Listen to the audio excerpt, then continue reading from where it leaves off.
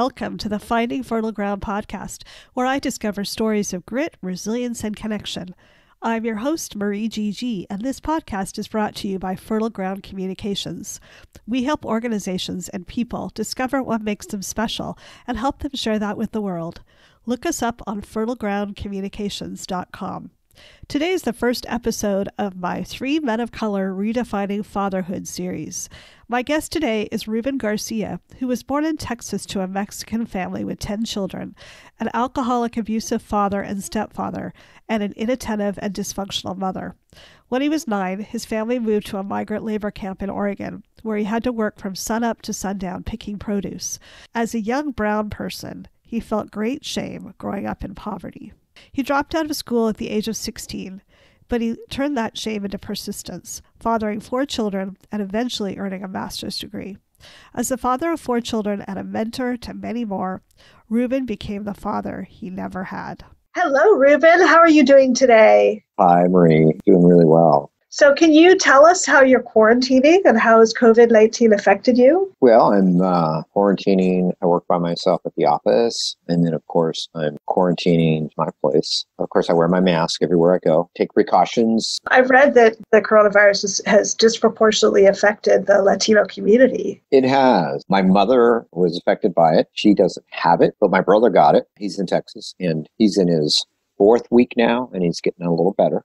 Oh, He's starting to feel better. He's using a walker. He had some fluid in his lungs, and they had him on that the test drug that everybody else is using. But he's doing better. Still not back to work. Still not walking on his own. But knowing that it's affected him, and he's a pretty strong man himself, I don't want it. It actually kept him from walking. It did. He lost 30 pounds, so with the weight loss, of course, anytime you lose weight and muscle, you kind of have to do that muscle memory and kind of retrain it again. A lot of people have said that they've had to teach themselves to walk again and use their muscles again. Well, that's very scary, but your mom has not gotten it yet. No, my mom did have pneumonia after the pneumonia. They tested her after the fact, and of course, she didn't have it after that. So, well, I think living in Texas, I'd be worried about it. That's for sure. Oh my goodness, yes. So can you share with our listeners about your life? Where were you born? Where did you grow up? And where you live now? So I was born in Texas. I live in Portland, Wilsonville now. But I grew up in a family there was 10 of us. We had a lot of kids. We had a lot of conflict. We had a lot of missing parts to our life. And so 2 of the main components to survive were missing: shelter, and then, of course, love, and then food. So with those 3, we ended up, being extremely disproportionate. We had a lot of rough times. We had a lot of times when we knew that we were moving because we couldn't afford to live where we were at. There was times where we lived in hotels. I think one time as kids growing up, we were living in the back of a train car. My mom told me the story. And so said that she would do the laundry. There was a lake around there, a small river, and she would go down to the river, wash our clothes, and come back. And then it was warm, so we slept in the rail car. This wasn't for a really long, but it was for a while. And being right in the middle of the family, I was the middle child. I had big brothers and sisters, and then I had some little ones that I had to take care of. But it wasn't. I didn't really watch the kids. We kind of just watched each other. And so we had a father, but not for long. He was a heavy drinker and a pretty violent man. He was just really made it hard for us to not only survive because his support wasn't there financially, but then he wasn't there for us. He was a present for us, and when he was present for us, he was drunk. And seeing the drunk side of a father is not a beautiful picture. And then, of course, my mother was responsible for all of us. We would go to school, and I went to the elementary school there in Texas. We were there till about, I was around 8 years old, kind of just moving because of financial reasons, but also towards the end, we were running away from my father. His name was Fidel, and that's my oldest brother, Fidel. And so he would take care of us a lot, and he would, keep us calm, and he would help us pack up our stuff. He was kind of the voice of the family, and he came down with COVID. So, he's the one. Yeah, he's the one. So I wrote to him and I said, hey, listen, I know that, we haven't talked for a while, but let's not let this stay this way. It's important to stay together, and it's important to really just, I want to be here and support you through all this. And you hadn't talked to him for a while before that? It had been a few years, yeah. Mm-hmm. So as we went to high school or grade school, we were still, my father was still in our life right up until I was about 9. But it became really difficult for my mother to support us. And we could just see the pain in her life so much. It seemed like she was always crying. She was just always angry. And we didn't take it personally, but we knew that there was just a lot of fear in her life. That there was a lot of worrying. She didn't know what she was going to do to take care of us. And my big brother, of course, Fidel, was kind of there to help her. So he did a little bit of work. He was older, so he did a little bit of work and earned a little extra money to help along with the family. We did end up eventually switching schools, moving to a different part of New Mexico from Texas. We lived in New Mexico for a little while, and we're going to school there, but it was just as rough because my dad followed us there and he found mom. Alcoholic men have a way of manipulating their way back into whoever may be the person who's dependent on them. So he would always talk his way back in, and we would always go, oh, it's going to be better this time, and we're not going to have to move, and he's promised he's going to work, he's going to stick to his job, and then, the whole pattern just repeated itself. Eventually, my mom said, we have to get away because one of these days, your father's going to end up killing me, not me, her. Mom had met some fella who became her friend and later became her husband, my stepdad, who took us kind of under his wing, and we went to live with him for a while in Hobbs, and then lived there for about 2 years, and then right around 9 years old, that's when we ended up coming over to Oregon, because we had to get away from my dad because he was showing up a lot, picking fights with the guy that was there, my mom's friend Jake. And then eventually we got a call from some farmers, and they said that they had some homes that were really nice and had some, they offered good living, carpeted homes, and we wouldn't have to live in a trailer anymore. And the rent was going to be free, and we would work for them. And then, of course, as long as we worked for them, we could get free rent, and then, we'd get paid as well. So we picked up and left. And the farmer met us halfway through because the car we had broke down, and we ended up jumping in his car, and he ended up taking us back, and we got to the camp, and we were disappointed, but we were so hungry and tired, we didn't care. And as kids, as a 9-year-old, I kind of just welcomed the fact that I wasn't going to sleep in the car anymore. I knew that my dad was far away. Looking at the map of the United States, he was in New Mexico, and we were in Oregon. So that summer I enrolled in school, and that was just another chapter of my life where I ended up knowing that regardless of what the situation was at 9 years old, staring at the cabin and looking at the walls and the plywood and thinking this is a pretty old cabin that we lived in, but there was a lot of us, and there was just kind of like the little middle kitchen area and then the room where we all stayed. So it was no windows, no insulation, and just wasn't sanitary. Bathrooms weren't there. They were outside, so we had to share the community bathrooms. And so it was kind of then that I realized that this wasn't the life that I had signed up for. I knew that I was going to have to work a lot and change my way of thinking, but I didn't know how. 9-year-old, almost 10, I couldn't make that crossover, but I knew that there was something that we had to do. So I just kind of stuck to the family. We had to work 7 days a week. We would work from about 6:30 as soon as the sun came up. Work started right around June, and it wasn't over until late September. That was when the last grape was picked. So we started with strawberries, cucumbers, I think they were blueberries, and then we ended up with the grapes. So we just kind of followed the harvest. And then, of course, we got free rent. I enrolled in the elementary school there. And so we got to go to school there. And then, of course, we ate. My mom would get food stamps. And I wasn't sure what was happening with the money, but I know it was being saved up. I could pick about 30 flats a day, So for a 9-year-old, that was a lot of work. I can't imagine what that was like for you. You probably didn't work much before you got to Oregon, right? Suddenly you were working all day long? Yeah, it was really weird. I didn't have a choice. We were told this is what we were going to do, and said that we we had to work for the farmer. And so as kids, you just kind of just follow the lead. We would all complain and we'd rather play all day, but that wasn't going to be the case as long as we had hands. Right. Yeah, because Right. to pick berries. It was a small town that we lived in, North Plains, Oregon, still there, but there's a lot of lonely memories there from just being a child and working so much. Yeah. You were in a 2-room shack, sort of? Yeah, it was a what was like cabin. a cabin? So it was a wooden cabin. So it was built with plywood, no insulation. So you had the plywood, and you had the 2x4s in between, and then you had the plywood on the outside. And so you could see the light in the morning when you were waking up because that was what was there, And then the floors were just also plywood floors, and there was tar ceilings and stuff.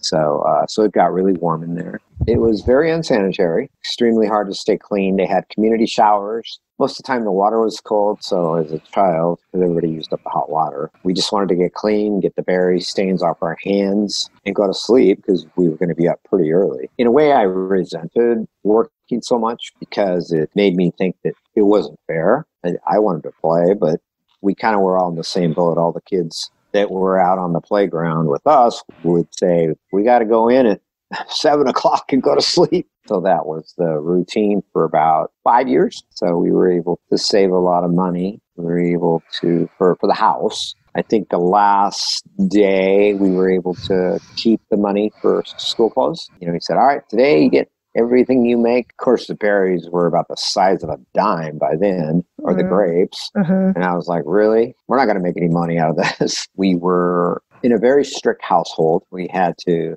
absolutely eat all our food. We weren't allowed to waste any food because we weren't allowed to eat in between. My stepfather would put a padlock on the refrigerator. So if we didn't eat, we were hungry. So your stepfather was very strict as well, it sounds like. Yeah, he was horrible. He was a very mean man. Oh my gosh. Yeah, he was very, he sexually abused a couple of my sisters. Oh my gosh. He went from bad to worse, it sounds like. Yeah, into the fire. Yeah. Oh my gosh. And he was extremely strict and extremely verbally abusive. And then, as I got a little older, 12 and 13, then I started kind of speaking my mind, and he didn't like that either. So we had a couple of run-ins where he was pretty hard on me. He was physically abusive, and he was a big man. So that was hard too. And so I kind of made up my mind that, I was going to leave as soon as I turned 16. But there was so much shame. I think if you were to ask me what was the one thing that really, really, really bothered me as a child, was just the shame. Not having what we wanted, missing love from our mother, having to live with not only a violent alcoholic father, but violent stepdad, didn't respect us and didn't respect our family. So there was so much shame there. We weren't allowed to have friends come over. We had to ration everything. If we ran out of toilet tissue, we had to use paper bags. If we ran out of plates, we had to do the dishes, or we'd use paper plates. And then, of course, he was just one of those men that just wanted to get his immigration papers. When I was around 15, he got them, and then he left. Was your mom aware of what the abuse that was happening, or? She did, but he denied it, so she believed him. My mother was desperate for attention. She really wanted someone to love her. So we think of childhood patterns and the shame and, what makes us, when we become older, the environment, having to deal with that shame and having to deal with growing up with the stigma of picking berries, free lunch, being Mexican American, and of course, having kids with their stereotype, thinking that, oh, look, Ruben's got berry stains on his hand. Oh, that's what they said to you in school? Yeah. And they'd go, but, he's a beaner, like all the other wetbacks. And we know, we've seen him get on the bus at the camp. So again, there's more of that shame. And so you try and fit in where you can, but then there comes a point in your life where you just say, I don't care if you like me or not. Yeah. Do you remember when you got to that point when you actually started feeling pride in your heritage as opposed to shame? When I was about 12, I met this gal in school. She came up to me and introduced herself, said she's the class president, and she was wondering if I wanted to volunteer, or she asked me if I needed any type of help with my family, or my family was going to have money for the holidays. A really nice girl. And I said, I don't know. My mom reached out to the churches. She said, well, there's no reason for you to hang your head down. She was my age. She said, in shame, she said, everybody, that's ever met you has said nice things about you because I've asked.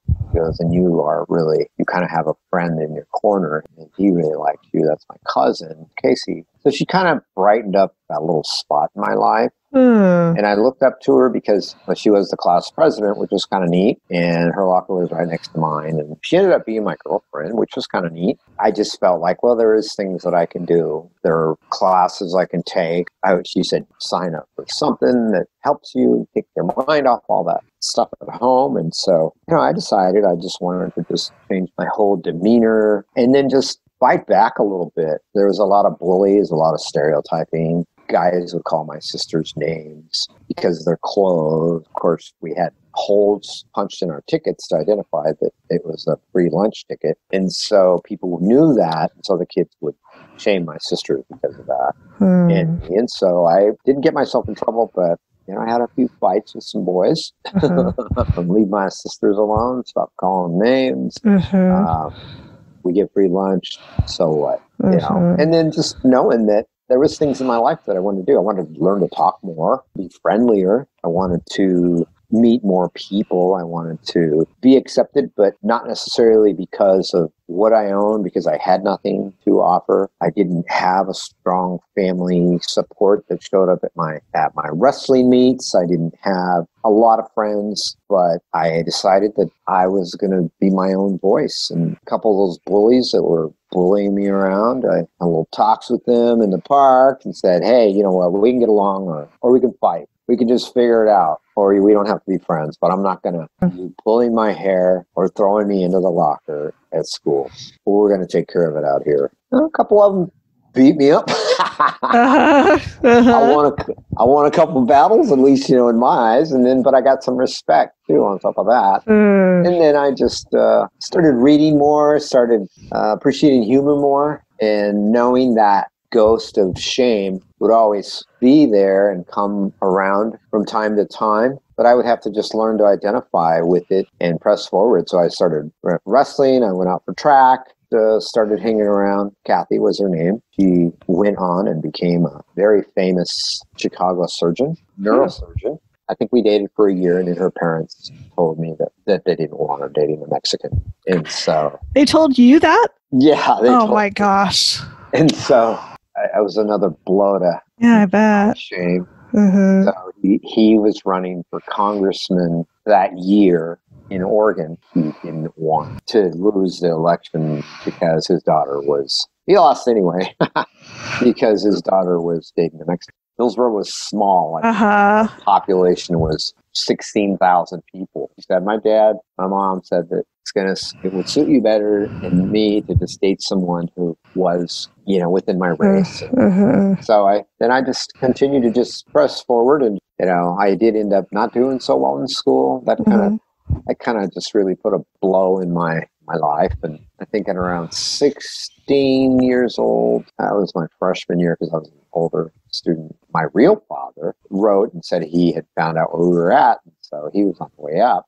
He didn't come up till that next year. So in between those years, I just went out for sports and I just read a lot. And I just kind of just stuck to myself. But I had trouble with attendance because I still lived in North Plains. So it was hard to get to Hillsborough. I missed the bus. Didn't have any accountability. My mother. She didn't help you? No, she didn't help me. And that was difficult. But eventually I ended up just getting to school, but not doing real well in school. But I also just kept reminding myself that it was not something that was going to work in my favor. At that point, around 16, my siblings were all going down the alcoholic. They were all drinking at home. They were all smoking. They'd sit around downstairs when my mom was gone and smoke cigarettes, drink beer. And then after a while, she didn't care. They just moved in people with them as the older brothers and sisters. And this kind of just became a whole house of just a whole bunch of drunks and dysfunctional. Nobody worked. The bills weren't paid. The lights got turned off, and by then my stepdad had left already. And my mom was just depressed. I got a job as a cook at a restaurant. The owner asked me if I had anybody that I knew that they could work. So I brought my sister, my mom, and my other sister. So we all worked at the same place and kind of took the money and used it for, and then my brother came in at nights and cleaned and he got paid for that. So it's kind of just the whole family were at that little restaurant. And then the next year, my real dad came up, and on the way up, he was run over by a car, and so he was killed. Oh my gosh. Yeah. On the way up here. Yeah, on the way up here.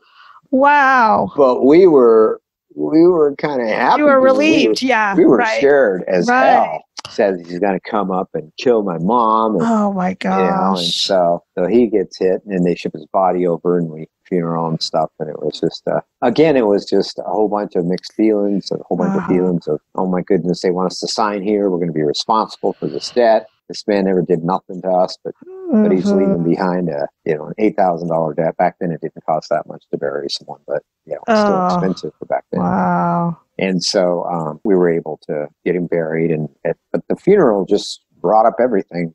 Nobody wanted to come near the casket. Nobody wanted to say a prayer. We didn't feel that he served any purpose in our life.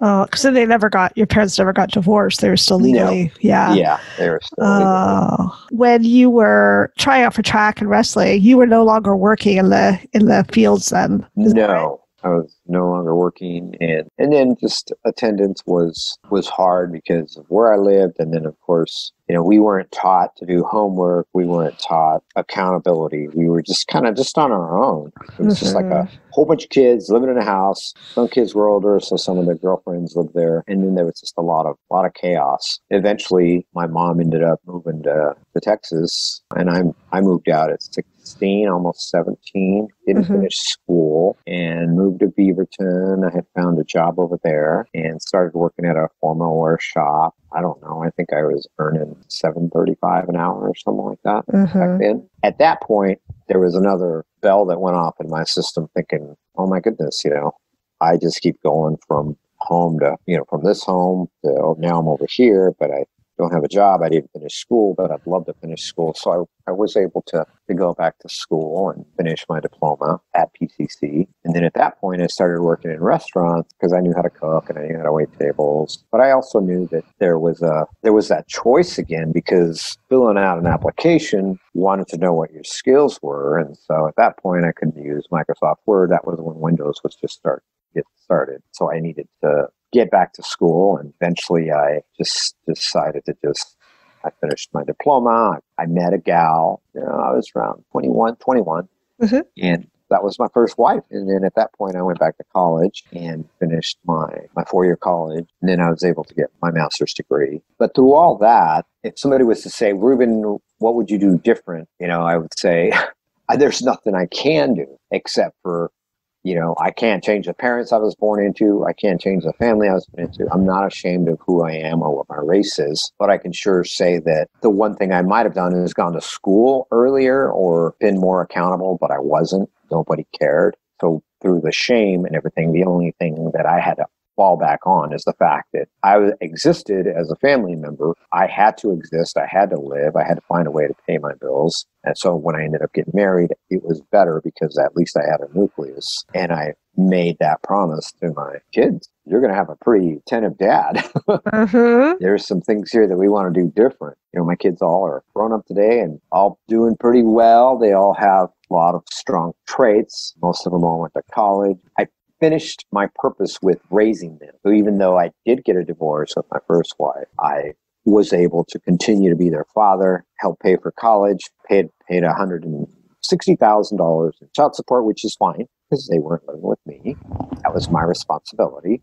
And then just able to just press them in the right way to be able to, for them to say, we didn't experience this. They heard one of my podcasts, they knew about it. And they said, well, we didn't experience that. We had support. It was just mom for a while and me for a while. But then, she remarried and I remarried. But we provided the support. They don't know not having shoes. They don't know shame. They had all that growing up because I worked as many jobs as I could while going to school to make sure that they had what they got. So we broke the pattern. We broke the pattern of alcoholism and then being able to just break the pattern of being a real, true, supportive father. And I think shame and a little bit of resilience behind it made me the man I am today. It's an amazing story. And I think about the fact that I grew up just, 30 miles from you around the same time, because I'm like 3 or 4 years younger than you. And and I grew up in this sheltered Beaverton suburb. So, and I tried to go out picking strawberries one day and with my sister, and I did not I lasted 2 days. I immediately think of that and the fact that you were out there at a much younger age. I was a teenager and I couldn't last 2 days. And you were out there every day for 6 years, from sun up to sundown. It's quite a life that you've led and, very resilient story that you have. So let's talk a little bit about your career. You went on to get your degrees, and what kind of jobs have you held in the last 20 years? After I went back to school, that was right around 30 years old. It took me a while to get through school.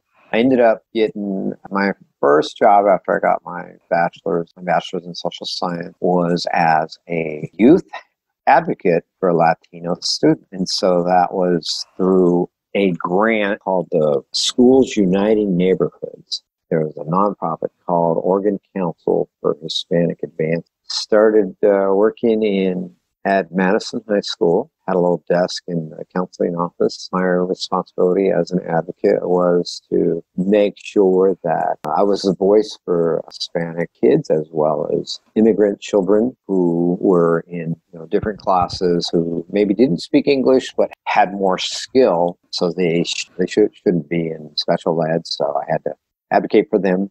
I'd advocate for kids who had parents that worked at night, so I'd have to make sure they were getting to school, getting home, make home visits, meet with the teachers, meet with the school principals. I had a lot of boys that were joining gangs, really just fighting a lot. There was a lot of school violence. It was all new to me because, working in the restaurant business was a lot of what I did before that. So it was a whole new game. I could see myself in a lot of these kids because they had free lunch. A lot of them had to sign up for school supplies, just like I did. And a lot of them had learning disabilities. Most of the learning disabilities was just, again, practicing, and having accountability and early steps in grade school they never got. So by the time they got to ninth grade, they were ready to drop out. They were deficit. They were at least 7 credits or more deficit by the time they were in ninth grade. And as an advocate, I had to step in and make that change. So I went on and applied for another position, also through the Schools United Neighborhood, the SUN program. And I was able to stay there for about 5 years until the grant ran out. Worked with lots of after-school kids. They had that whole gang thing going. So the School United Neighborhoods provided after-school services. They provided after-school programs, school programs, soccer, academics in English, writing, plays. I ended up becoming the after-school program manager for Ockley Green, and that school had about 22 after-school programs, but they were hardly functioning. I don't know, the attendance rate was around 10 to 15%. Nobody went. So we kind of just revitalized it, brought in more partners, more attention, and brought the teachers on board, and had this little fella named Jorge that came to me and said, I need a part-time job. So we ended up bringing him as my assistant. So we would go to the classes, and he would tell the kids about how he used to be in a gang, and bang, and beat up everyone and fought with the principal. The principal even questioned why I was hiring him to come help me because the principal didn't like him. So we ended up taking that program. We literally just snowballed that school with different programs. All these engineering companies that were local wanted to come in, give us computers, gave us drafting equipment. And then, of course, soccer. We brought soccer coaches in. We brought basketball coaches in. There was a program, but those kids were never for whatever reason. They didn't have good enough attendance, good enough, marks to stay. Mm-hmm. So we ended up adding about 350 new programs. Oh my gosh. So the school really got recognized. The attendance level went up to about 80%, and the school population, or middle school, so they had about 735 students, and we had at least 475 enrolled in the program. So it was really, really huge. And then, of course, we ended up doing a showcase that brought attention from Multnomah County, Northern California, some people that were writing and wanted to meet with me and Jorge and, interview us about the school's success. The school suddenly started, they got their next report in. It was kind of like that movie, Lean on Me. Because nobody had any hope. Yeah. Wow, that's an amazing story. And what a gift to be able to, for these young people to be working with you, and you have a particular understanding of the challenges that they're going through. So it sounds like throughout your life, you've had this nagging doubt, like, am I good enough to do this? Yes. Yeah. Yes. There's a lot of racial hatred everywhere. Back then, things happened to my family members because of race. One of my brothers was attacked by skinheads right before I moved away. He almost was killed, but he had to defend himself. Ended up hurting someone, and they ended up dying from self-defense because he turned the knife on them. And then, of course, just along the way in my life, I had people that would attack me physically. And then, of course, just their words. I remember when I was finishing college, I was still waiting tables, and I had a family that I was waiting on. And the lady came in, and she looked like she was pretty dressed up, and she had her cute little grandkids with her. And she looked over at their grandkids as I was coming over to drop off the breakfast. And she said, "You see this, kids? The last thing you want to do is major in bacon and eggs, because you'll be here serving poor people." And I just kind of looked at her and just kind of said to myself, yeah, it's okay. I'm doing other things in my life. And then people just constantly just assuming because I was Hispanic that I could get them chips and salsa because I was in a Mexican restaurant or walking by a gas station. Maybe I worked there, so I want to know if I could put airs in their tire or get them gas. And then, of course, just being physically attacked by young men who were raised by their fathers to dislike minorities. Moved into the county, and then I got a call from the Dougie Center for Grieving Children, and the lady who ran the program said that she wanted to train me to become a grief and loss counselor and working with Latino families. And so became a grief and loss counselor, got to work with kids who, number one, were impoverished, but had parents who had died. So I really learned a different chapter in my life about death and dying, and Elizabeth Kubler-Ross helped pioneer the start of the first one, and they have 250 of them around the world. So I became officially certified in grief and loss training and stayed there for 6 years and ended up leaving there eventually, because eventually too much grief and too much death, too many siblings talking about the death of people. It just kind of just made it hard to just continue over and over and over. And over. I bet. You have so much trauma in your life. It must have been overwhelming. Yes, yeah. It sure was. And then I ended up becoming a recruiter, and I've been a recruiter for 7 years. It's amazing what you made of your life. So looking back, what mistakes have you made in your life, and what have you learned from them? The mistakes I made was just not being in touch with the male. So not having a lot of male friends, but having a lot of female friends. So that got me in trouble with maybe too many girlfriends.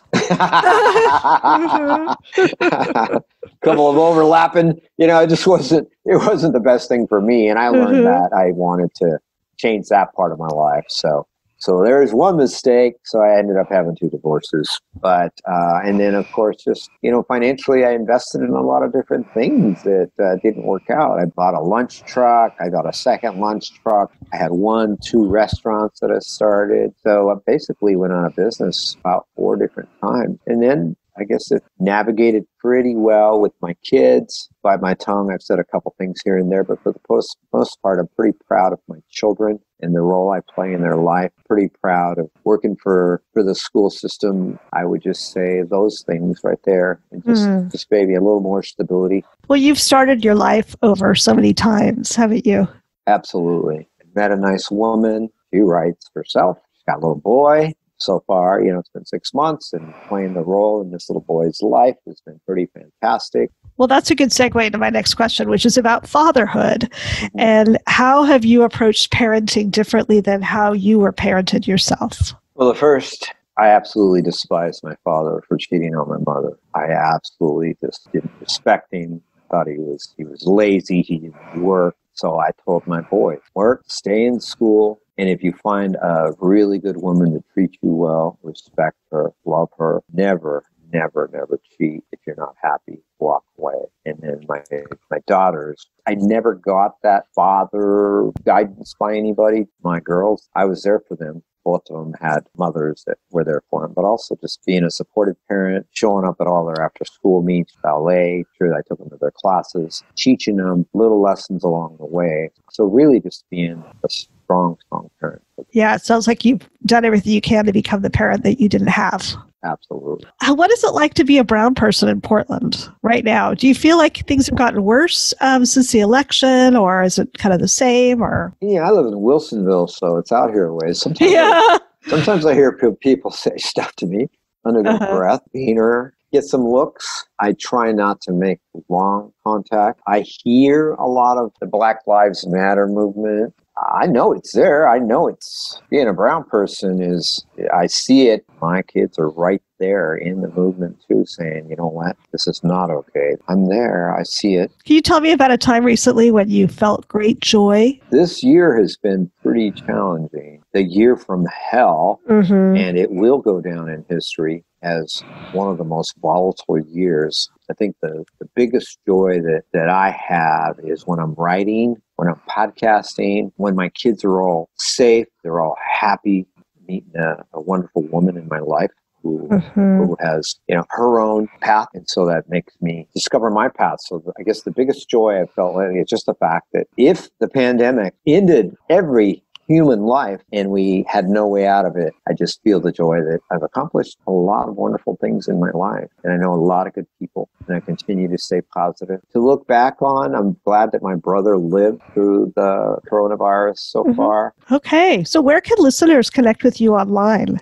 Listeners can connect with me at Man with a Heart on Facebook, or follow me on Instagram on Man Heart Love. My podcast can be heard on Apple, and if you just search for Man with a Heart. And what's your podcast about? My podcasts are about life, love, and reflections. The last one was on racism, which got close to 1,000 downloads, which is kind of that's great. Yeah. Let's just think about grit, resilience, and connection for a moment.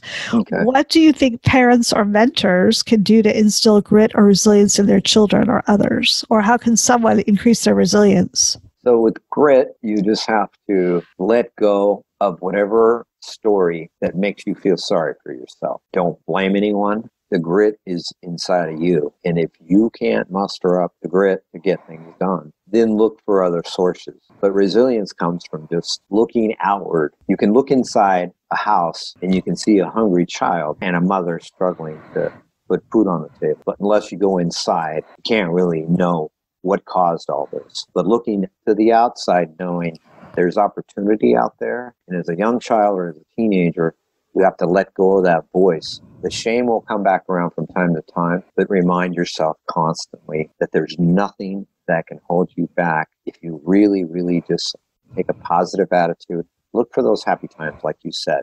Look for that joy and take that joy. Create affirmations in your life and make your mind strong. And don't let barriers set you back, and don't let barriers like blame and guilt and hurt block your path. Know that there's always light. You don't always have to go through the tunnel to see the light, but you have to find people that like what you like and support what you like. If you can surround yourself with those people, let go of the blame, let go of the anger, you're going to find that there's a lot of good days in front of you. Okay, thank you.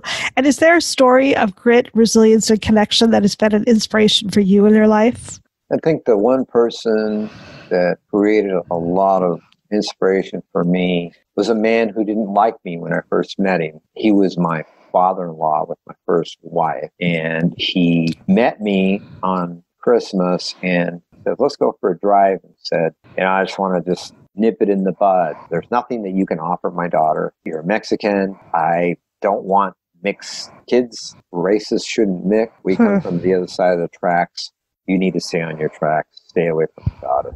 We're going to go back to the house. We're going to pretend like nothing happened, but I want you to disappear after this. Oh, my gosh. And if you don't, I'll make sure that you disappear. It's pretty stern about it.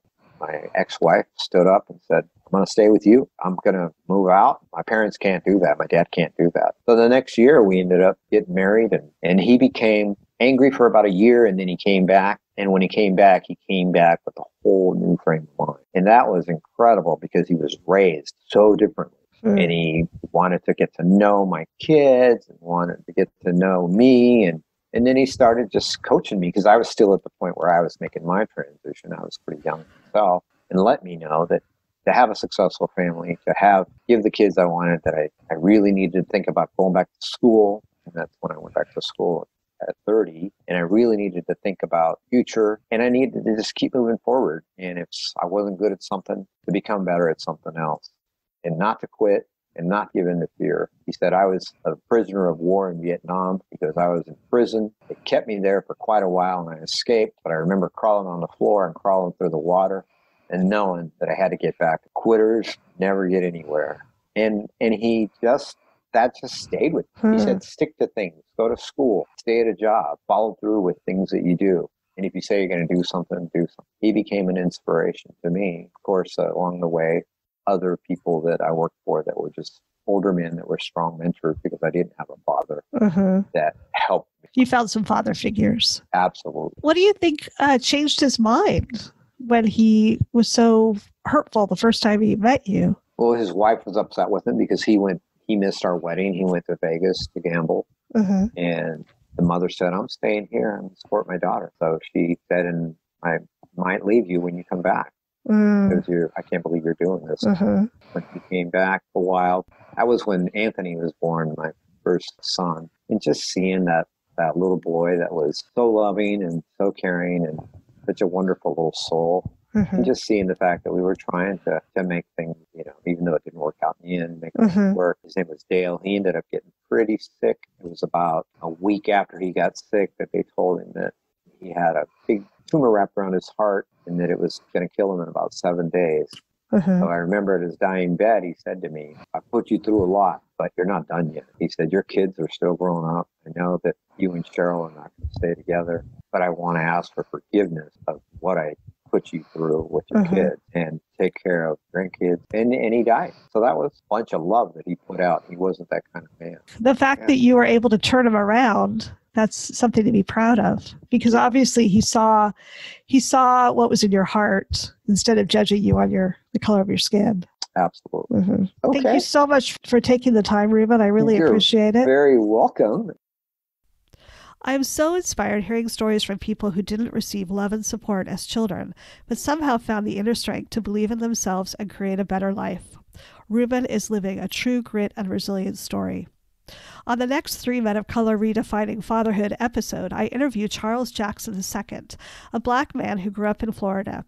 He had a conflicted relationship with his father, choosing not to carry on his father's name when he had his first son, although he reconciled with his father before he died.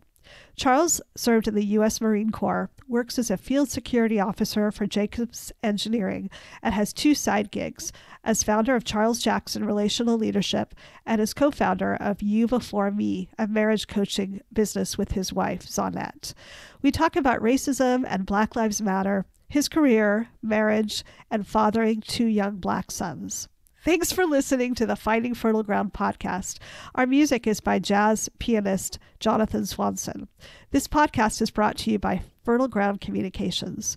We help organizations and people discover what makes them special and help them share that with the world. Look us up on fertilegroundcommunications.com. If you enjoyed this podcast, please give us a rating and subscribe to hear our next episode.